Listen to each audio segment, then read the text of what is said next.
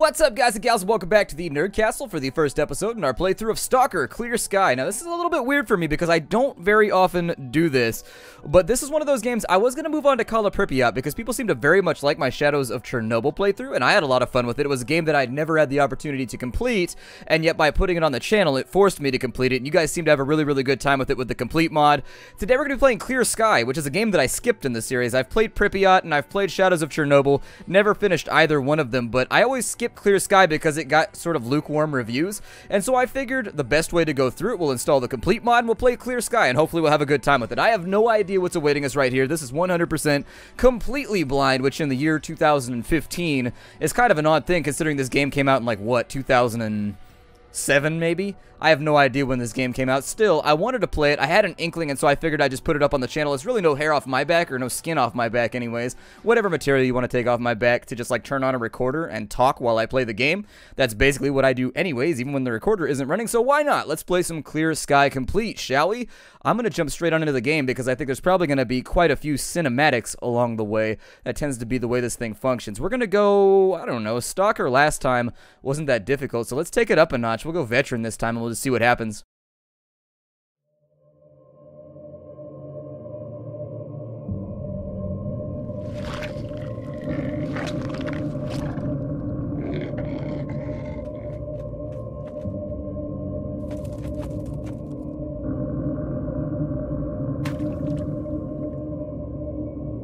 In actual fact, we have nothing to worry about.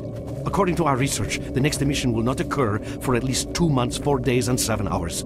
Its intensity will be 3 on the Bergman scale, which is 2.13.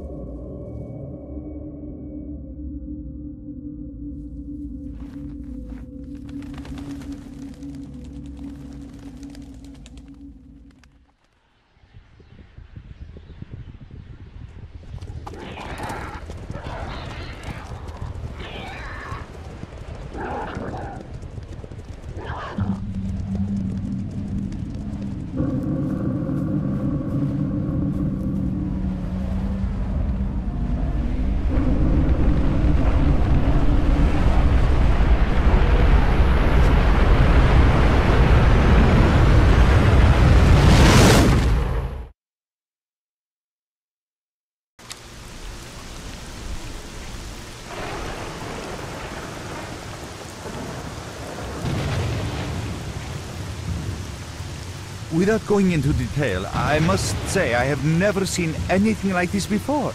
The encephalogram suggests serious damage to the nervous system. The other indicators couldn't be better. It's astounding. Perhaps it has something to do with the emission. Most certainly. Although so far I've been utterly unable to formulate a rational explanation for this abnormality. Hooray, we were rescued by Professor Beanpole 5. I don't know how much confidence I can have in a man with that name. You're not only Professor Beanpole, but you're the 5th Professor Beanpole. That means there's been a long line of Beanpoles in your family. Whatever. You're awake. That's good.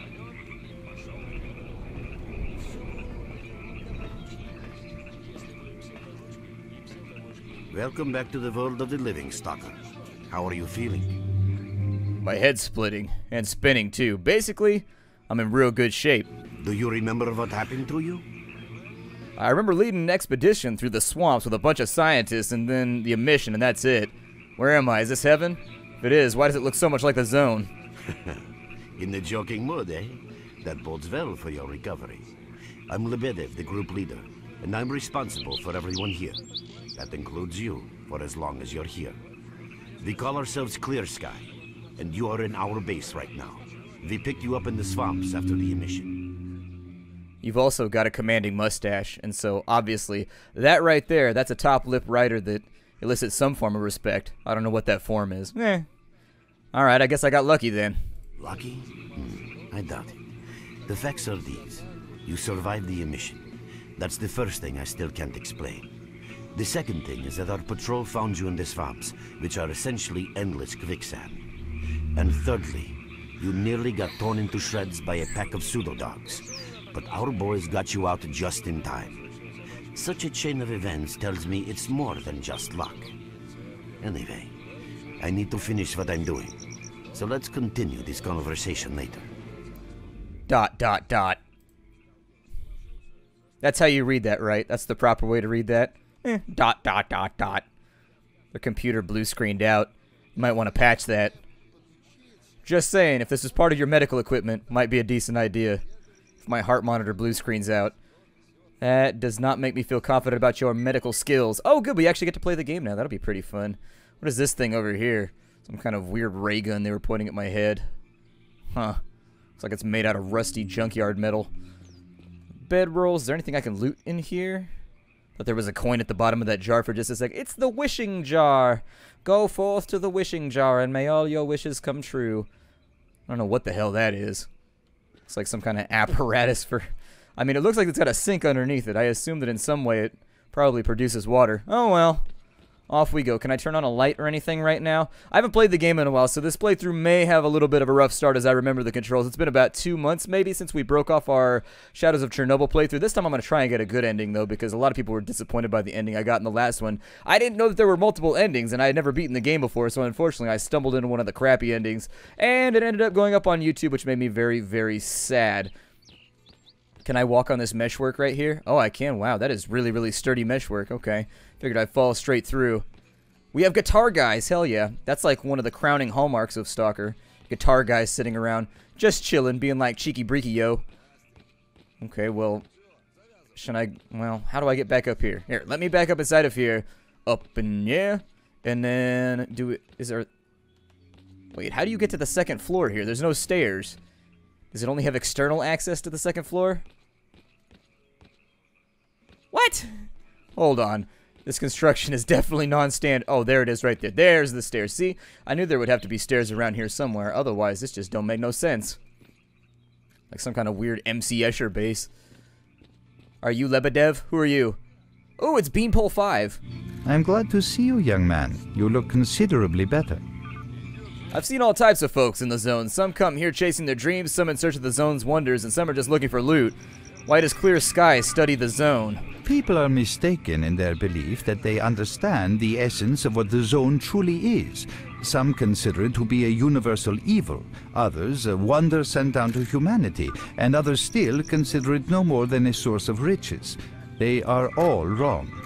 The zone is impossible to understand when viewed through the prism of human perception. Moreover, it is far too early for humans to even try. Ergo, the actions of both the government and stalkers with respect to the zone are misguided, and I fear that the potential consequences may be, or indeed are, completely unpredictable. Naturally, this represents a terrible danger. I don't think I'm down for like a philosophical conversation about the zone right now. I just want to get into like shooting stuff. Alrighty then, bye. If you need me, you'll know where to find me. I'm glad that you have an open door policy when it comes to needing you. I'm sure that you're satisfying, but I need to go. Who was I looking for? I gotta talk to Barman, I think is what they said. So that guy looks like he's tending bar right there. Unfortunately, it doesn't look like he's running a very lucrative business. Little bit of a downer. I don't know if I ran a bar. Oh, you sell gas too. Well, that might be why. It's a fuel/bar distribution service. Liquor and, I mean, the liquor might be the fuel. Who knows? Back from the after. Hello, Mark. You became quite a legend while you were out of it. Even you wouldn't believe some of the rumors I've heard. Anyways, here's a drink on the house for a lucky son of a gun. It should help you relax and tell me about your adventures, because I'm just dying of curiosity. The music that he has in the background right now is like the standard music from every doctor's office waiting lobby ever. There's not much to tell. I was leading a group of scientists through the swamps when an emission hit. I remember nothing after that. I regained consciousness here, so now you can tell me what happened. Well then, you drink and I'll tell you about this place. It used to be pretty quiet here. We had the paths worked out, the right places explored, and the approach covered.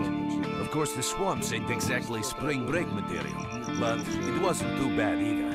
Yeah, it wasn't too bad until the last emission. The biggest we've ever seen. These days our boys pray both to God and the devil before going out of the base. Because getting back alive is a miracle in its own right. But we're managing to hold it together. Because our guys ain't here for loot. They're fighting for a cause. Oh, I fight for a cause too. I fight because I want to get rich. I fight because I don't like that guy's face over there. How'd you end up here? I collecting bottles one after another, and they let me here. I'm kidding, man. Truth is, there was no place for me in that other world. He didn't want me. In the end, I came here. First to the zone, and then to Clear Sky. The guys here are alright, and I'm needed here. They come back here after a mission, I pour them a drink, tell a few dirty jokes, and my job is done. Simple, but effective. By the way, they call me Cold around here. Okay, about this place, would you give me a clue as to where we are? In our base. As you can see, it's a small, sinking farmstead in the middle of romantic, endless swamps. I couldn't tell you where it is exactly, but it's the last place in the zone where you can meet real people. Guys who won't screw you, stab you in the back, or let you bleed to death to save a med kit. I don't think I've ever heard somebody describe a swamp as romantic before. I've heard like dingy swamp, I've heard like musty swamp, but romantic, not an emotion that you typically tie to a swamp. I'm no stranger to the zone, yet I've never heard about Clear Sky. How do things work here? You know why you've never heard of it? Because too many people want to know about it, and the fewer that do, the better. Lebedev is our leader. The man is a rock if ever I've seen one. He's the glue that holds our whole group together.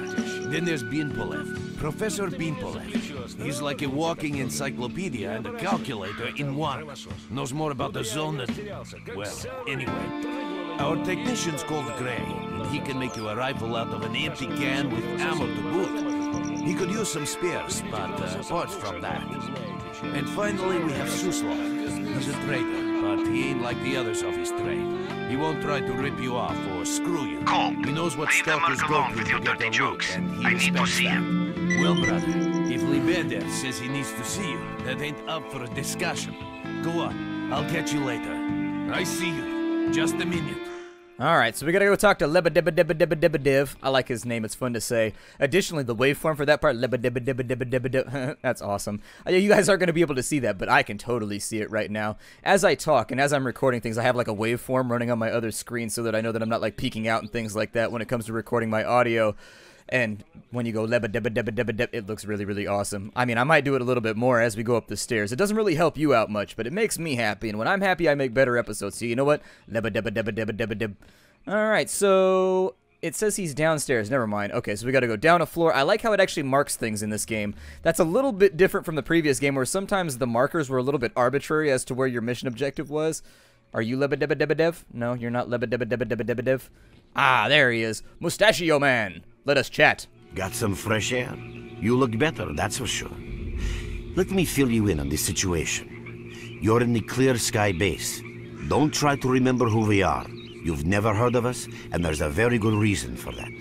Our mission is to research the zone. We believe that the zone must be studied and understood so that humanity knows what it is facing here. Understanding is the key to coexisting with the zone. Because if you think about it, the zone is the most wondrous phenomenon humanity has been confronted with in its entire history. So why are you hiding? As I said, we are researchers. We are trying to figure out the nature of the zone, determine the reasons which caused it to appear, and formulate the rules that govern its existence. We are not consumed by a quest for money. We don't seek fields of artifacts, and we're not interested in turf wars with other factions. That is why we're hiding here in the swamps and concentrating on our research. Our forte is not combat, but knowledge. Knowledge of the zone, accumulated over years of research. We know more about it than stalkers and the government combined. And our research was finally shaping up into a sound, coherent picture until the massive emission a few days ago. What was so peculiar about it? I've had emissions before. No, that emission was incredibly powerful. It was on a level of its own. It was like a hurricane that swept the whole zone, changing it. Everything is different. The well-known and relatively safe areas have become highly radioactive and full of anomalies. But now, you can access parts of the zone that have been unreachable for years. Even the most hardened stalkers don't know what awaits them on their favorite path. The other thing that changed is people. And that became evident right away. The emission destroyed the fragile balance between factions, and they're now warring for territory. In other words, many strange things have happened, and I don't yet fully understand the scale of these changes. It's only been a few days since the emission. If you ask me, the strangest thing of all is that you managed to survive it. So basically it's launch day for an MMO in the zone right now. Like, we all knew how beta went down, and we were all in alpha, and we knew everything, but then everything changed with the MMO launch, and now it's all crazy, and everybody's back to, like, level 1 and fighting over everything. Gotcha. Lebba-debba-debba-dev. If I knew how I survived, I'd tell you in a second, but I don't remember anything. I see. How can I help you? Well, I'd better leave. I'm pretty beat up, but I can still walk and hold a gun. How do I get out of here? Getting out of here isn't easy, not by a long shot. The swamps are a real maze of reeds and radioactive quicksand, swarming with terrible monsters and human scum. And I don't know which is worse. Only a guide can lead you safely out of here. We only have a handful of them, guys I would trust with my life without a second thought. Unfortunately, it's not that simple. Because if I let you go, our presence here might not stay a secret for long. You're trying to have an awesome Christmas where nobody knows what they're going to get. I get it. You got to hide your presents sometimes. What are you trying to say? We are having a very tough time here recently. The emission reduced the number of anomalies in the swamps, which made the area easily accessible for bandits and other vermin. There are so many of them, they'll be setting up camp in our base soon if we don't do something about it. The problem is that we're not really the fighting type, so we've been steadily losing ground. But you, one look at you, tells me you're a pro in that sort of thing. This is the second outpost. Your experience can save the lives of many of my... That's enough chit-chat. There's been another attack on our outpost. Help us fight it off. If it makes any difference, some of the boys who saved you are there right now. You still remember how to survive in the zone? I remember bits and pieces. Great. Get over to the trader and he'll fit you out with some basic equipment. After that, head straight to the outpost. Once you're outside the base, listen to my advice. I'll try to guide you along. Just letting you know that if your armor isn't made by Abercrombie, it doesn't touch my flesh. I have class. My name is Scar. What? That's the most awesome thing ever. We're a Disney villain. This is the greatest. All right. Now that I know my name is Scar, we've got to be a badass. There's no way. Issue him with all the equipment he'll need for the mission. Roger that. Ah, I called it. Awesome. Let's go talk to the trader. But either way, our character's name is Scar, which is pretty cool. Hopefully we get like an army of hyenas later on. That would be amazing. Although I don't like hyenas. I've disliked hyenas pretty much my entire life because I watched a nature documentary one time where hyenas came and they kidnapped a lion's kitten and ate it. It sucked. And I've hated them ever since. At last. Here, take this basic equipment kit. It's designed specifically for patrol missions. Okay, so we got Parabellum, I think. We've got 1270. I don't know what 1270 is. Did he give us a Makarov? Okay, so he gave us a Makarov. We got ourselves a baby Mac that we can hold down with. From what I've heard, though, this game is a lot more difficult than the first one, so I'll probably play it really, really slow. Anti-rad drugs, first aid kit, bandage, echo detector, knife. Oh, we got a shotgun. Okay, so the 1270, oh, it's a shot round. Okay, so it's got to be for the shotty. All right, thanks. Hey, is it always this stressful around here? I've been ordered to issue you some equipment. There's no time for questions. The boys need you now. Well, fine then, Comrade Ninja. I guess I'll be out of here. Let me take a look. I think F1, what was the key in this game to get to the menu? There we go. It was the I key. Wait, I have a... Since when do I have an AK? Do I not have any bullets for it? What? They start you with an AK? I don't think it uses 5.45 though, and I don't have any 5.45, so this may not work out so great. Where my guns at? Where my guns at? Can I not take them out in town? I would like to pull my guns out right now. Hey, buddy. You're marked on my map, so I assume I'm supposed to be talking to you. Alright, I'm getting to it. I'm talking to the audience. Calm down. So are you ready to go to the outpost? Yeah, sure. Let's go. Why not? Alrighty, I'll blindfold you until we get there. You're walking me into a war zone blindfolded? No wonder you guys are losing a war. You understand, I'm sure, we must keep the roots secret. Yeah, whatever.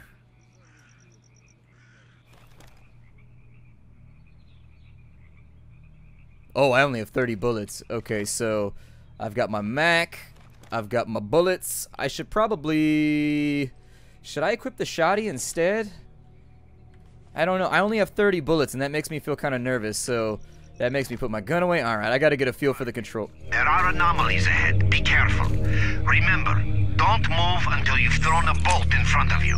Yeah, I think bolt was 6 or something like that, and then binoculars were 5 so you could mark people. And so, in this game, if you've played any of the other Stalker games, you already know what I'm talking about. But for people that are new to the series, in Stalker, they give you a weapon called the Bolt. It's essentially a normal bolt that you would throw.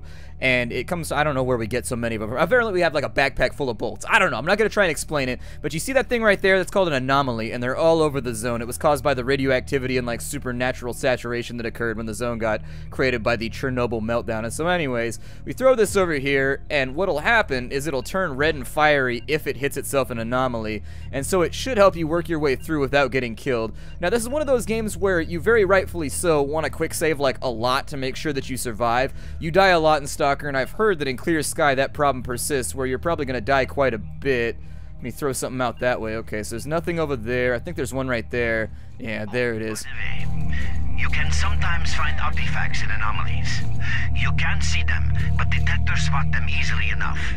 If you get close enough, your detector will indicate the location of the artifact, and then you just pick it up easy as pie. Keep in mind that your current detector isn't exactly top of the line. It only shows the distance to the artifact. Okay, so what detector are you talking about? Is it up in the top left-hand corner, I think it is? It'll say like 22 or something like that. Either way, we need to be careful over here because I hear a gunfight kicking off. I don't see any other anomalies, so I'm just going to move real slow. We don't have any cover right now, which means that this is essentially a death trap that I don't want to participate in. But I don't know who's shooting right now. Let's just move real slow. It looks like we regenerate, which is actually kind of a blessing. That'll help out over the long term. I don't know if that's added by the complete mod that I have installed. I know that Clear Sky, a lot of people complain about the fact that it's not balanced very well, and so I installed the complete mod before because the complete mod made Shadows of Chernobyl fantastic, and so I assume it does the same thing for Clear Sky.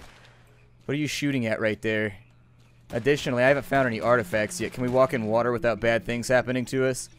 Oh, good. I don't see any other anomalies. Just to keep trucking here. If I can't make it through the first episode without firing a shot at something, I'm going to be frustrated. Oh, he's... To the tower! The monsters can't get you there! Okay, to the tower we go. Ascend the tower, to the top we fly. Whee! You're right on time, bro. I'm real low on ammo, so let's make the best of it together. Okay, well, I'm going to take your extra box of ammo because I can do that. Can I help shoot these things? Here, can I... Oh, good, we can aim the boomstick. That'll be fun. Yeah, get dealt with, giant crazy monster. Looks like some kind of like bull boar. An emission is approaching. Get to cover now. Oh man. So wait, what do I do? Either way, I want all your stuff. Give me all your stuff right now. Oh, that was my stuff. Never mind, I'm an idiot. Okay, so let's go down this thing. I hate ladders in video games. They never work right, especially when they're really high off the ground. Oh, ass.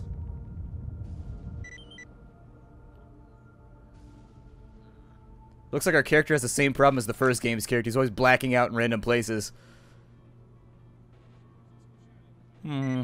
Deja vu. I always felt like there should be like a Street Fighter character that shot a fireball. It was like, deja vu, deja vu. I don't know, that's what it always sounded like to me. When I was a little kid, that's what it sounded like. It reminded me of kind of like, oh, okay. You know, same thing. Whatever. Let's not talk about it right now because I feel like an idiot.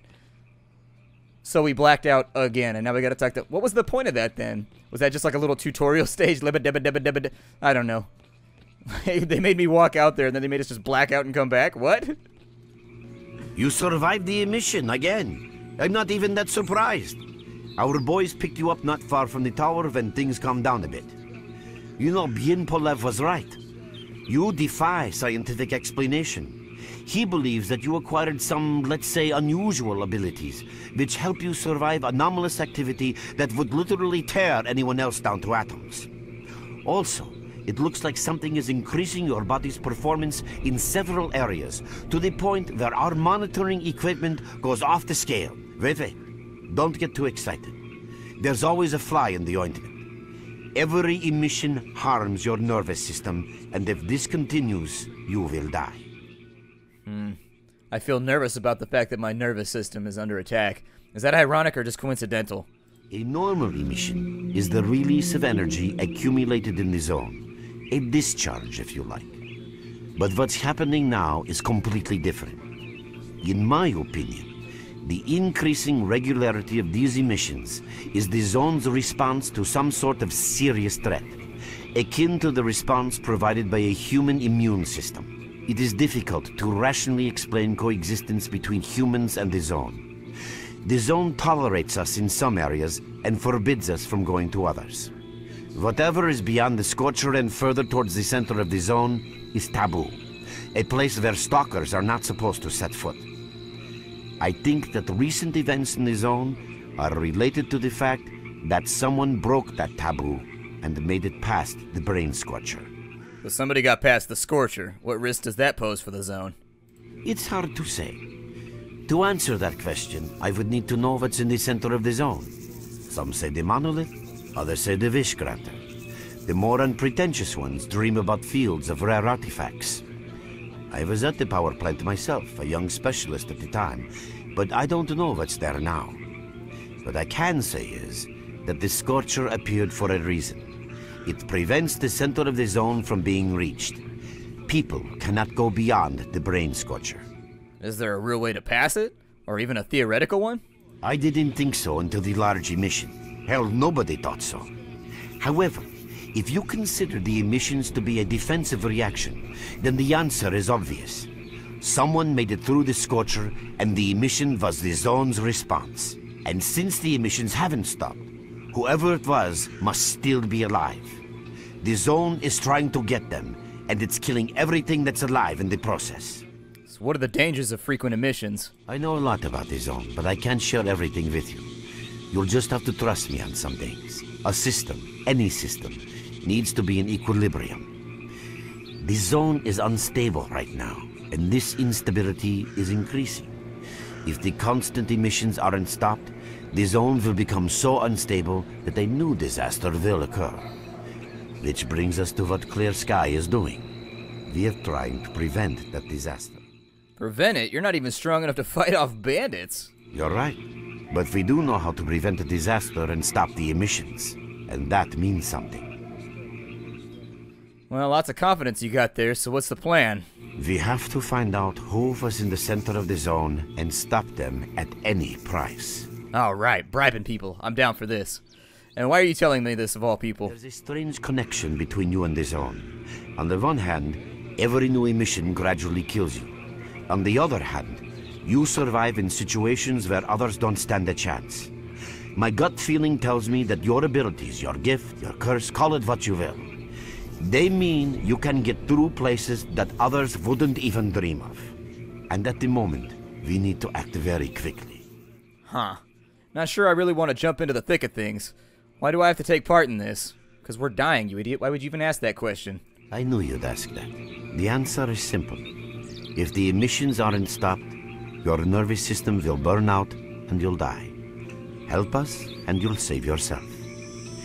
Now this may sound like a line from a corny movie, but you really don't have a choice.